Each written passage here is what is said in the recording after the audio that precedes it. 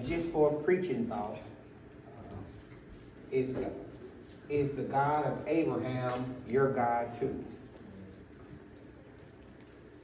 And we've just been going through this the last week. We're in this book of John, and Jesus was confronting them and told them that who you think your father is not your father. And that was tough when we realized that they wanted to kill him. That's some tough words. So now we're on this next side of it. I just kind of want you to think about, how do we get in the situation that we get ourselves into in life? And if you look at that, you just think about that for example. Who you say you are, who you're connected to, who you belong to. That's all he's saying. And then Jesus comes, and then he realizes that all these people you're saying that you're connected to, you're not connected to. There's no characteristic, no resemblance, and all these different things, and you're going through it, and you see. So the next couple of scriptures, I want you to think about something here. And I need to ask you a question today.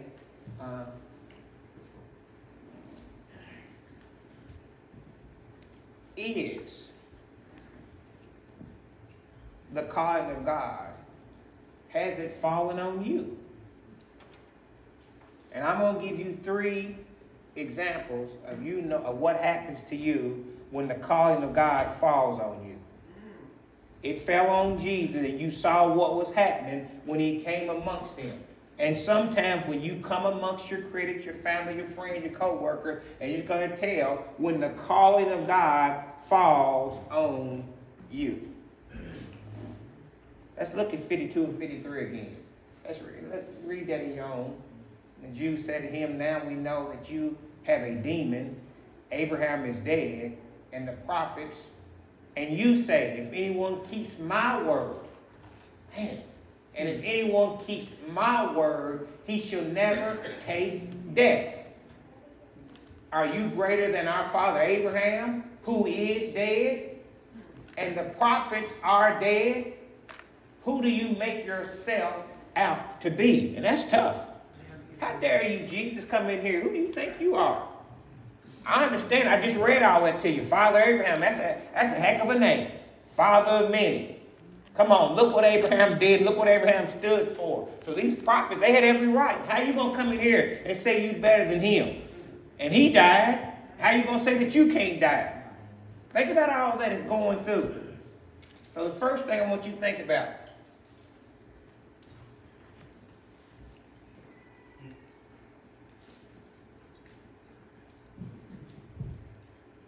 What is keeping you from answering it? What is keeping you? He came at him. What's keeping you from answering it? If the Lord has fallen on you, then what's keeping you from answering it when your family, your friends, your court, and they come at you? What's keeping you from answering it? What are you trying to hold on to? I mean, look, they came, the establishment came. What's keeping you from answering it? It ain't that you don't know right from wrong.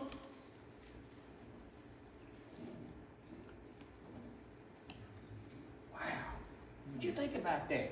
What's keeping you from answering it? And there's some stuff that popped into your mind. Not say I didn't go through and tell my list. I want you to think about you and you write your notes. So we changed the game here. I can preach and go to you, walk and say, what a mess. But no, you got to look at yourself. What's keeping you from answering it amongst all your family, your friends, co-workers, when they not doing right? And you go to you doing dance stuff, you doing foolish stuff, you doing ignorant stuff, heard in Sunday school. What's keeping you from answering it? What's keeping you from holding them accountable? You say you love them and you know what they're doing and you don't even try to confront it. What's keeping you from answering it?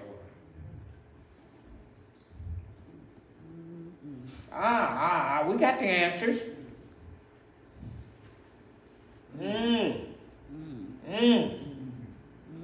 So I didn't realize how many folk I talk to on a daily go along to get along. They try to impress man versus God. You know the answer. You know what it's like, but you're afraid. And something got you bound up, and you are afraid to go against them.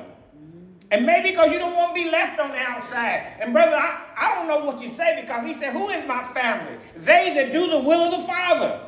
So I don't even know the name of family, the name of friends, the name of co-workers, the name of church member. Why you want to be hanging around a lot of foolishness?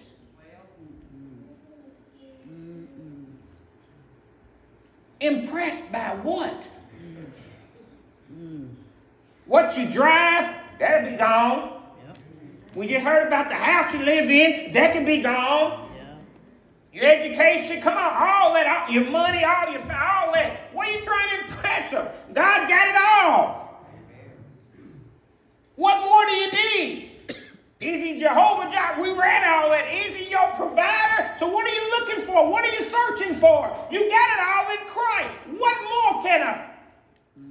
What the 5,000 house can do versus 2,500? You still gonna live in it. You still gonna cook. You're gonna do the same thing in a 2,500 square foot home. You're gonna do it in an 8,000 square foot home. But you want to impress the folk.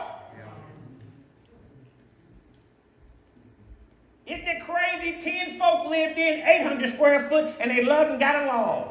4 people live in 5,000 and they hate each other.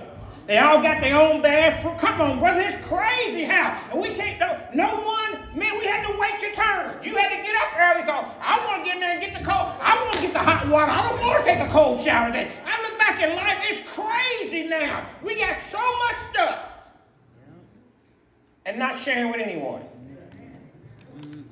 Didn't have nothing and shared with everyone. It's the craziest thing how life goes. Man, I need to impress. I want to impress God. I don't need to impress man anymore. Come on, what does it mean?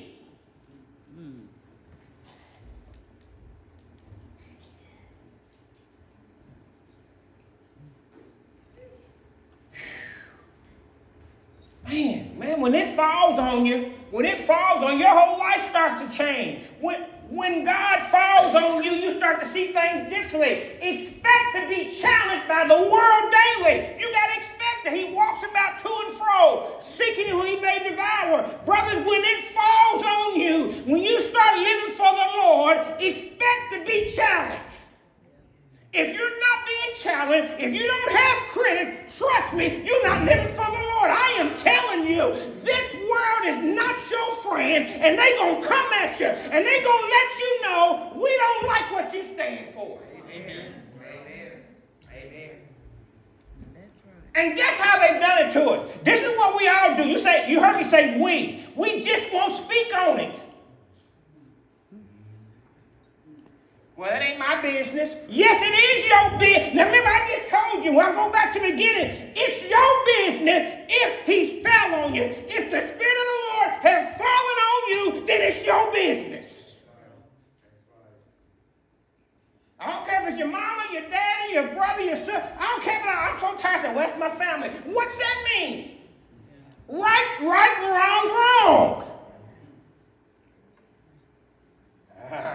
Yeah. Man, maybe you don't believe me. And then the Jews said to him, now we know that you have a demon. They're going to challenge you. You got a demon? Because I'm trying to, come on. And Abraham is dead, and the prophets, and you say, if anyone keeps my word, he should never taste death. And brother, I am telling you, absent from the body and what?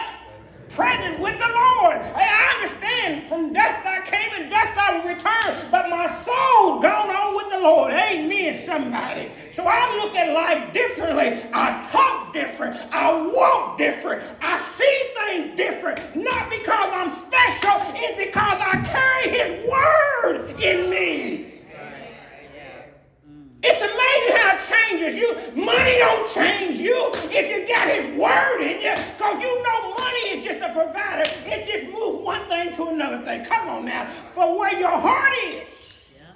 Yeah.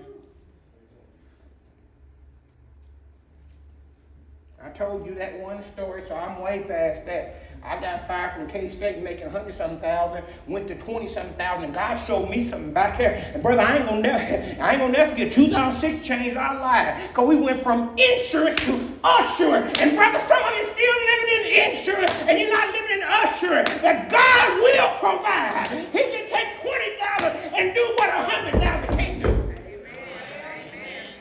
Now, unless you live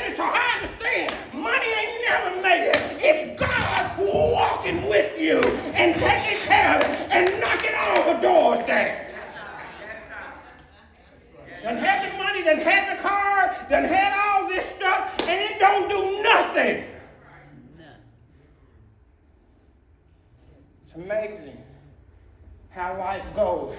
Expect to be challenged. Folk don't like you walking with the Lord. They don't like you. Oh, you think you were. I remember. Yeah, you remember. Because I used to smoke it with you. I used to chase them with you. But now God done put me on this side, and I don't do all that no more. And now you mad at me. Yeah. I can validate it. Yeah, you're right. But you're talking about the 80s, me. You're talking about the 90s. Let's talk about the 2000s. Let's talk about the last 20. See, you want to talk about the first 20. I'm going to talk about the last 20. Come on now. I know what I was like. I don't need you to tell me. I know what I was like. But because of His grace and because of His mercy, I can't do nothing but lift up God. Because God loved me when I was acting foolish. I don't know why God didn't kill me. I was trying to kill myself. I was trying to do all that. But somehow God preserved me. Not to get a big head and sit over in my big house and drive my fancy car and talk about him. He's going to say, boy, how you talking about him? You used to be in the project. You used to have that car that come put-putting all life. Come on now. Don't you ever forget where you came from. I was the same God that had you on food stamps. That's the same God that got you over here. Watch out now. I'm the same God. Yes, He is. Yes, He is. Yes, sir. What I'm realizing, I'm just getting good, Dwayne. I'm just getting going. So look what he said. This is where he wants to get us to. Is your faith bigger than your circumstances? And brother, I'm here to tell you, that's why a lot of us get so messed up, because you allow your circumstances to be bigger than your faith.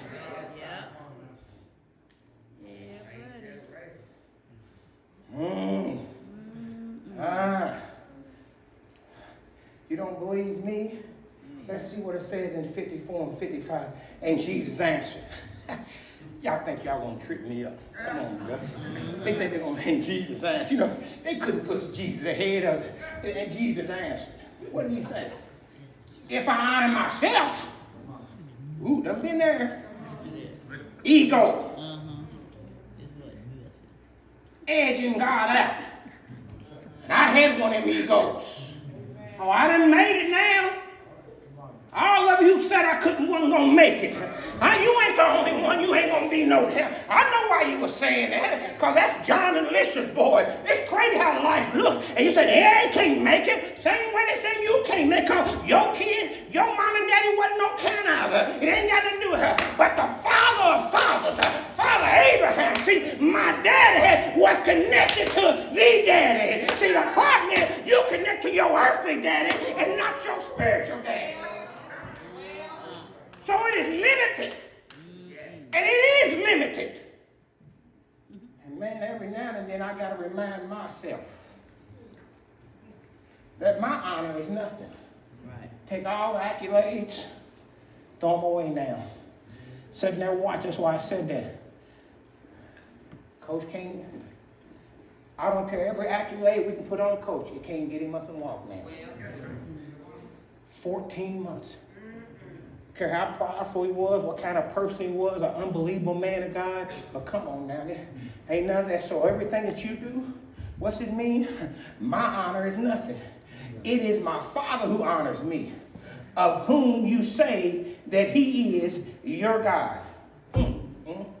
The very first thing you better get out of here. What have you had to overcome in your life journey like Abraham? See, everybody wants to read the Bible. I know Abraham's story, and I'm not going to sit there and tell you that. I just read that to you in the scripture. You're going to read yourself. I want you to get up and get on the mic and tell me your story. See, you know what you overcome. It's amazing. If we all got up here and got real true with the Lord, we couldn't do nothing but run around here and shout all day long, crying, realizing I overcome this. I overcome this. I overcame this. I overcame that. And God still is providing.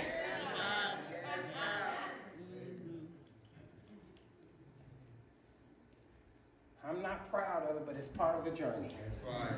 There's a whole lot of stuff I'm not proud of that I've done. Yeah. But it's part of my journey. And I got a real journey because it's tied into a testimony, not a testimony. It's a testimony. Man, if I were to sit down and tell, see, you think you know the story. You only know bits and pieces. I know the whole story. I lived it all. And every now and then when I get teary-eyed, see, when you ain't around and I'm by myself, and sometimes it'll just, see, it's weird. A grown man by himself preaching the gospel because I get some tears coming down because I should have been dead. I should have been in prison. Man, I've done some crazy stuff that could have landed me here. But God, all by himself. All by himself. And I want the world to know I can't shut up. I can't back up. I can't be quiet. I've got to let everybody know how good and wonderful and faithful my God has been.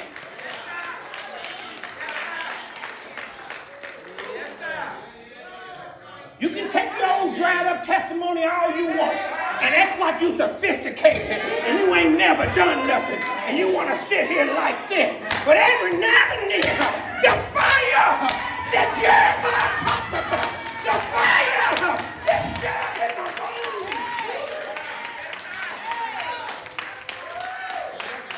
I got to let some folks know that I ain't always been on this side. And I don't deserve his blessings. But I am going to take them.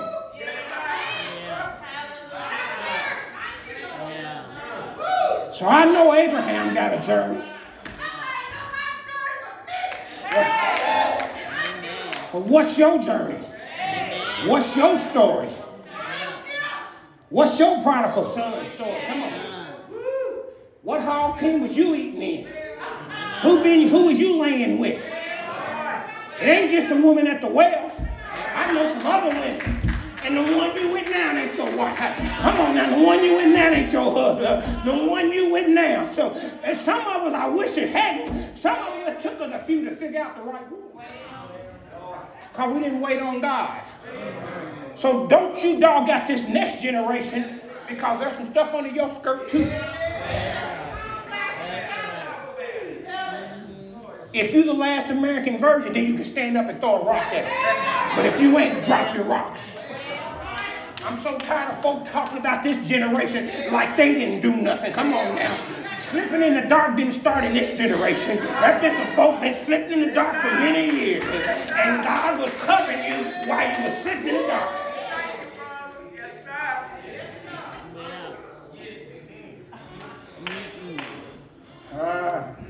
I don't know about you, but when I look at 54 and 55 I just read to you, and that second point comes out to me, what really caused your faith to grow like Abraham. And brother, I can't sit here and tell you. Brother, I am telling you and telling you and telling you.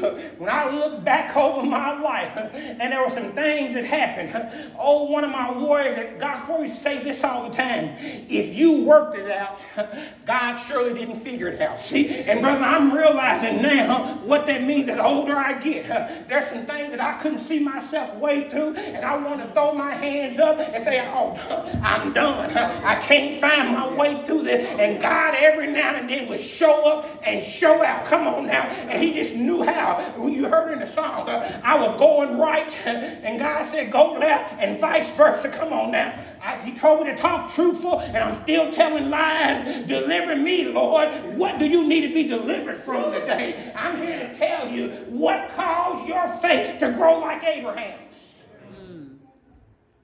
That had to be the longest journey ever.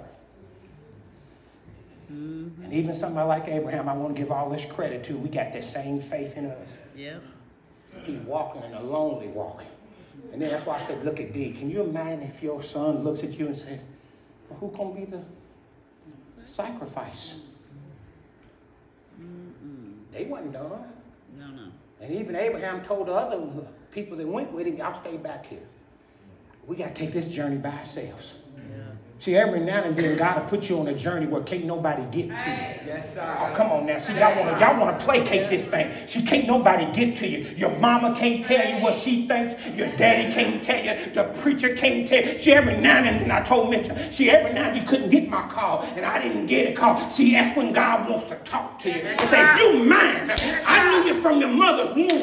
I get this. I don't care if it's 49 years or 9 months. I got you. And every now and then, you trying to find some folks, and you can't find nobody. And you're crying till you can't cry no more. And then God steps in, and you can hear him. And the Bible says in 46:10 in Psalm, be still and know that I am God. And I will exalt thee throughout the heavens and the earth. See, so many of us are trying to exalt ourselves versus waiting on God to exalt you. And man, I am telling you, the thing that didn't kill you made your faith grow. Yes, sir. And I can tell you, if I gave you the mic right now, and you could close your eyes, and you didn't think anybody was in here but you and God, and you started talking to God, and the folk really heard your story, they wouldn't look at you crazy anymore. They look at you and say, that sister's amazing. The stuff that she had to endure. Yes, sir. The stuff she had to go through. Yes, sir. And yet, all along, your faith was growing. Yes. Ain't that some good news? To know that because it didn't kill you, Yes, sir. it grew your faith. Yes, sir. And now you can walk up that hill with your son, with your daughter, with your spouse, with your best friend. And you can look to the right, and you can look to the left, and you can look in front of you, Yes, sir. and you can look in behind of you. And somehow, the faith of God that is in us will say, God will provide. Yes, sir. I don't know how it's going to happen, but I know he's going to provide. Yes, sir. I don't know how water, come on, and bread fed us.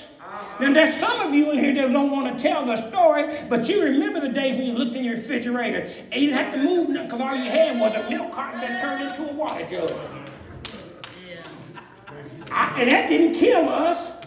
Now you do that, now they say, throw that carton away. Man, we put milk in there, Kool-Aid, juice, whatever. We mixed all kinds of stuff. Isn't it crazy? I don't know how. We all got in line for the government cheese. The government cheese made the best cheese. Come on, baby. The grilled cheese salad. Now I'm too good. I'm too bougie. I would never let nobody know. I wouldn't dare spend the food stamp. It raised your butt for 20 years. Get off your high horse and realize that you ain't no better than anybody just because you got a nickel now. You can rub 2 nickels together, you don't forget where you came from. I've been impressing the wrong group. I'm going to be like Abraham. Let me get on out of here. Remember, the purpose of the trial of life is to teach you to trust God through it all. See, I'm not going to let you walk out of here feeling sorry for yourself, because we've been through hell and back. But God, and everything that we've been through, is to get us to have a voice like Father Abraham. The same God that blessed Father Abraham is blessing Donald Wayne Smith right now. The same God that blessed Father Abraham is blessing you and your household right now. Yeah. Don't get it twisted. Everything that God gave Father Abraham, he gave you too. You just ain't activated and started using it yet. Somewhere you think you're doing it on your own strength. But just hold on a little while. Your strength's gonna run out too. Come on. Yeah. Your money gonna get funny every now and then. Yes, sir. Yes, sir. Folks say, you tell your story, you don't catch your name. I ain't the first one been fired. Mine just was public. I couldn't have lied if I tried. It was in the Courier Journal, the State Frankfurt paper, the Lesson Herald, and guess what? There was a whole lot. I said, good. I didn't like him anyway. And you know what I've learned? If you don't have some folk that don't like you, you can't be elevated. I had no clue that most of the folk who didn't like me was elevating me because he said, well, you know the word, he said, I'll make your enemies your footstool. So I was, see, y'all was wondering how I got there so fast. Y'all was hating so much. Hey! See how you think I'm playing? See, you was hating so much, you kept elevating me. Because I'm like, how did I get here at 28? How did I get here at 30? How did I get here at 32? And now I know the scripture because there was so much hate going on.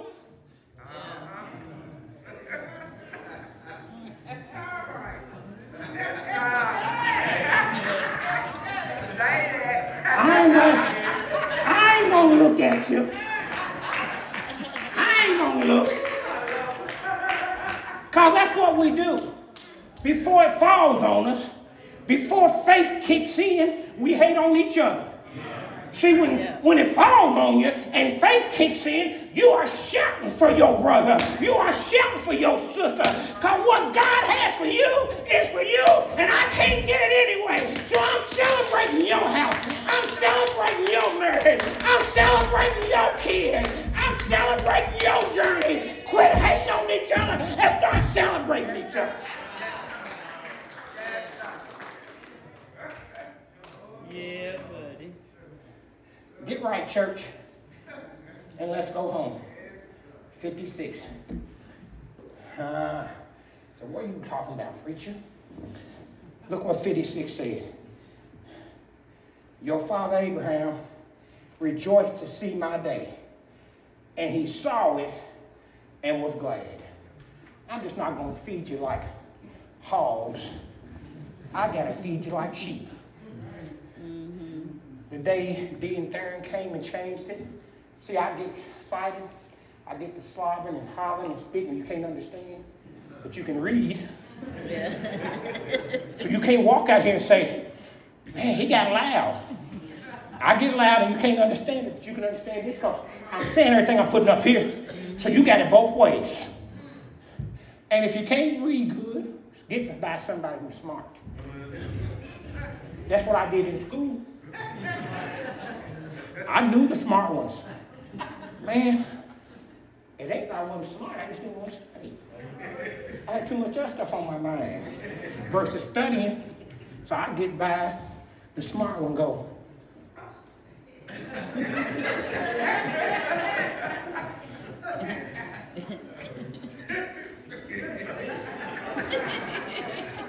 Now, the problem is some of you got in trouble because you got a straight A. You can't go from D's to A's. You got to miss every one. You got to miss. Come on now. Maybe somebody else did what I did. I ain't the only one. Then I got ahead of the curve. Let me show you how I got ahead of the curve. I started placing my hope in the right things. Yeah. See, I got ahead of the curve. See, I'm in God's hands now. Come on now, I'm going to walk you home. See, I ain't got to cheat no more. Because what God has for me is for me. That's right. So you want to ask yourself, how could a kid who, you know the old way they said it back in the day, he got held back. I was laughing, putting this text together, just thinking about stuff. Held back means you failed. But see, that was just a nice way. He ain't ready to move up yet. I think we need to hold him back a year. He's immature. Now I'm in the classroom where my hope lies. Are you placing your hope in Christ and rejoicing in it also? Brother, I would never tell you anything other than life ain't always been pretty. But boy, when I look back over it, it's worth rejoicing in. Yes, sir. Because Christ was the one that saw the good, the bad, and the ugly and put it all together. That's right. And guess what we got today? Look at the beautiful creations that all of us come out to be. And I want you to look, the next time you look at yourself and Satan's trying to get in you and everybody trying to tell you that you ain't going to be no count, you ain't never would no count your mama, you're going to say, yeah, you're right. Yeah. And I believed that for years. But because I'm in the right classroom now, Listen to the right one speak to me. Listen to the right one telling me. Come on now. It's amazing how God speaks to you. Yeah. It's amazing. I can do all things through Christ Jesus who strengthens me. I need where's my strength coming from? So now I'm rolling now. I'm in the right classroom. For so long I was in the world's classroom and I was doing the world stuff and it never could. It never could. And now I'm right here at the ends of meeting. Amen. And look what it says here. What are you willing to give up for God like Abraham? When you're in the right classroom, guess what? When you're in the right classroom with God, you won't hold nothing. Matter of fact, we'll do what we're supposed to do because we say, how many, and I said this to you many a times, you know why we've all messed up? Very rarely have I seen this happen in churches. When they are born to us, the first thing we ought to do is what? Give them back to who? To God. And how many people give them back to God?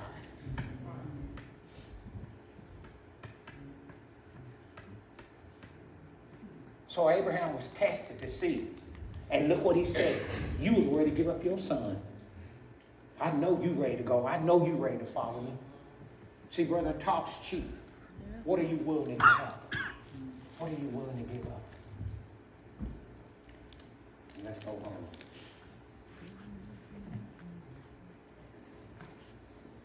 And I pray that you can answer these questions for yourself. The scripture is real plain. God just allowed me to make some questions and make you look at yourself. You look and see those last 3 questions you got out of here. When did you learn that the Lord will provide like he did for Abraham? When did you learn that? And if you're struggling trying to figure it out, then you haven't learned it. I just preach and I tell you that if you put the mess together, if you still are struggling, when someone asks you a question, how do you know he's Jehovah? How do you know he will provide? And if you have a hard time answering those questions, trust me, you're still struggling with it.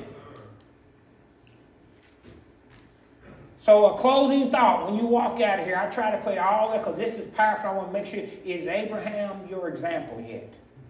The only way Abraham was a mighty example because of 3 things. And I want to make sure you walk out with these 3 things. A lot's been said, but put these 3 things on your refrigerator. Number 1.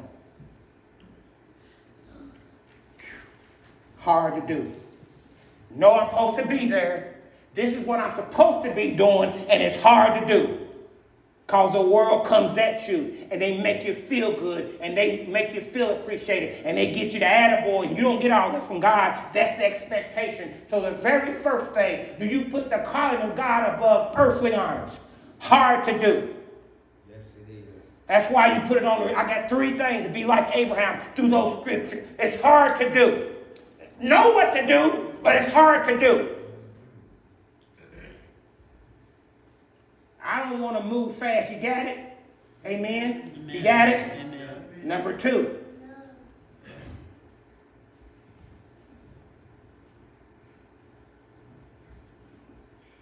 Why read Genesis to Revelations then? If the circumstances come. Because you're going to be challenged on every side.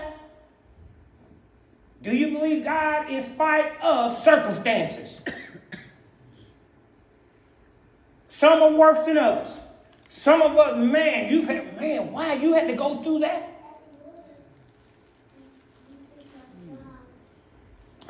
This message brought back all this stuff. I was in a class. They talking about the new way athletic directors, coaches learning the kids that you deal with. And they call it these complex traumas. And how one trigger opens up another one. And by the time they're 13, if they've had all these things, then it tells you they own the trajectory of this, and it just goes through. And it's talking about the sexual abuse and the drug abuse and alcohol abuse, and and one of them was how they just not valued by their parents and their family members. And this is crazy. And they're going through all this. So we get them on the football field. We get them on the baseball field. We get them on the basketball court. We get them in classroom, and they come to us before 13. They've had all 4 areas. Yeah. Abandonment, that's what they called it. And I'm saying, we all always had love. Even if we didn't have, it seemed like everybody loved one another and helped each other. And you got kids that won't attach because they've never been attached to anything. They've been sexually abused. They've been drugs. I'm like, come on, alcohol. And I'm like, whoa, who does this before they're 13? And I've got to believe that the God I serve, that you might have had all four of them, but if you get in the right classroom and God falls on you and blows on you, he can take nothing and make something. Amen. Amen. The world will call it mental illness, and God will call it spiritually. My spirit fell on you, and it broke that mental illness. And we can go home. I want you to walk out here ignorant. I want you to know, do you place your hope in the fact that Jesus came to earth to die for you and rejoice in that coming? I tell Satan every now and then, you should have had me when you had me. 13 to 32, because I was just out there. I thought I was living, I was just existing. And I tell y'all, every time I think about that, just think about what Sister D said, her testimony and her kids and all that. And you know, it's tough to have an 18-year-old murdered. And she says to her parents, I've heard the pastor's story, I've heard y'all's story, and I keep that in front of her. I said many times, she thought she had time. But the bullet caught her at 18. I've been in clubs where they shot up in there. It's all the craziness. I've been ran off the road. I've had all this stuff that happened to you. Like, wow, man, I got road rage. I got anger issues. Come on, brother, I'm no different than anybody. I got a whole lot of stuff that I got to unpack every now and then, and life can come at you fast. But baby, I don't know where I'd be if I had not been in the classroom. And I'm just going to tell you right now, because he came to earth to die for you, and you can rejoice in that fact, that the worst of you, he died for. Yes. And I want you to rejoice. Yes. Quit trying to hide from the worst of you. That's right. Quit trying to tummy tuck that. That's right. Quit trying to suppress that. Walk in it. Yes, sir. Walk in it, yes, and see how your life gets renewed. See how you truly rejoice in it. Yes, sir. You keep trying to hide from the ugliness of your past. And that's what he died for. And now you can rejoice. Yes, sir. And I tell folk all the time, the greatest thing I can ever give a old sinner that's a saint now, share it before everybody else can. Yeah. See, because when they share it, they're going to say, oh, she done told that. We're talking about old news. You ain't told, you ain't telling me nothing she ain't told me. Right. She was lost. She was blind. Mm-hmm. And I pray that every one of you in here, when you go home today, you will be able to walk in the newness of you.